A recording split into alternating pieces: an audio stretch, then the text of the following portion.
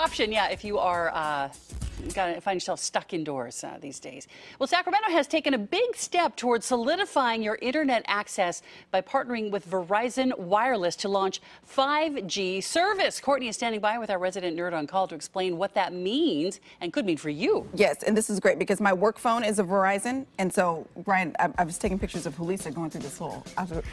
So I'm going to need the speed. You're going to need it. To be able to send these pictures to social media. This is great. So 5G, a lot of people are thinking, oh, 5G, I'm going to get it on my phone, right? Yeah. I mean, it's going to be awesome. Right. Well, it's only launched in 5 cities. Oh, okay. Sacramento's one of them. Okay. We also got Houston, Los Angeles, and some other city. I don't even remember the other city. Anyway, so the nice thing is that there are these little tiny antennas that are going up all over the city. Okay. And right now it's just for home service only. Oh, so it's not even really affecting my cell phone. Yeah, unfortunately, but here's the cool part is it's latency free. So I know that's, oh, what the heck does that mean? So here's the cool part.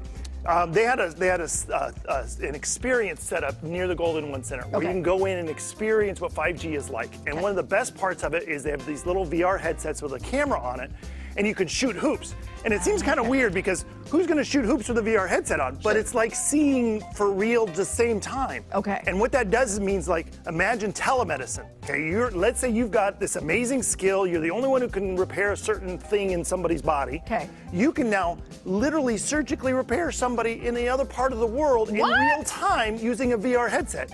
All because of 5G. Crazy. So right now, the 5G services that are available in Sacramento, they're not like super amazing because it's just starting out. Okay. It's about 300 megabits per second, which is about the same as AT&T and about the same as Comcast. Okay. And it's roughly priced about the same. It's about $70 a month, but if you're a Verizon customer, it's $50 a month. Got it. Okay. So it's going to be a little bit better coming in the future, but if you get on board now, you're going to be first in line to get it on your phone. Okay. You're also going to get YouTube TV for 3 months for free. They'll throw in a 4K Apple TV. Oh, heck yeah. And they give you a couple of months free on just the Surface itself. Okay. So it's pretty cool to sign up. So what you can do to sign up, let me sneak over here. Boop.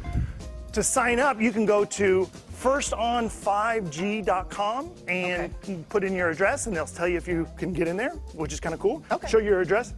It's really just down the main Sacramento corridor right now.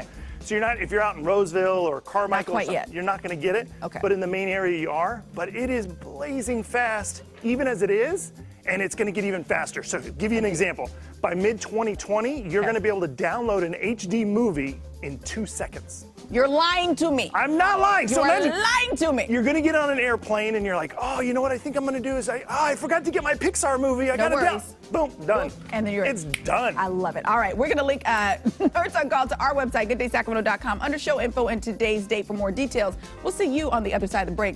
I will send these pictures to social media. Oh, Julissa. God bless her.